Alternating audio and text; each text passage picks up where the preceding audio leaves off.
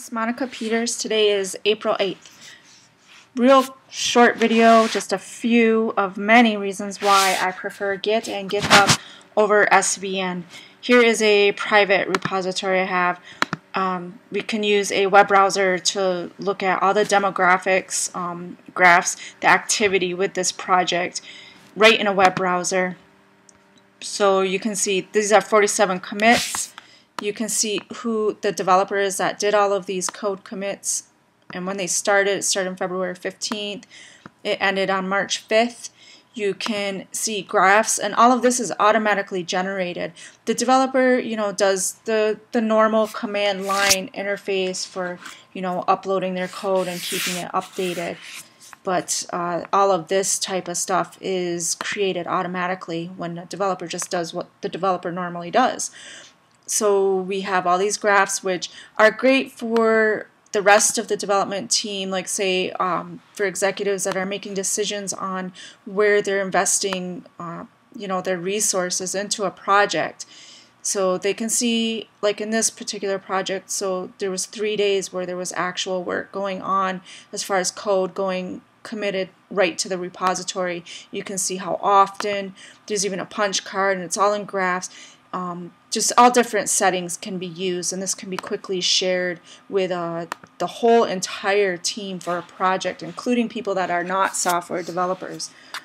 I don't know, there's tons of. The other thing is a wiki. That's automatically generated. The developer doesn't have to do anything extra. It's automatically created for every project with GitHub. Issues, a project manager that's not a software developer can use a web browser and say, hey, especially when we're doing usability tests and things on a mobile app, this is great because a non-software developer can create an issue, assign it to anyone on the development team, even create milestones, assign that, all in a web browser, which is really nice to keep the whole team and everything cohesive.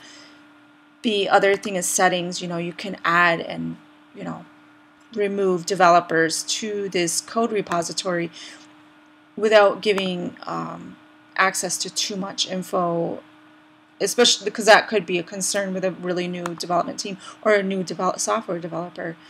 So that's just a few reasons why I love GitHub over just plain old SVN. They're not all the same. All three of them do provide version control. Git and GitHub, though, is decentralized, so the version control, like we have it, but it works differently. The developer does not need to be connected to the server inside a company in order to work on their own local copy of the repository, and they can not even have internet access and still work on the local copy of the repository and still get all of the version control features that we expect from things like SVN.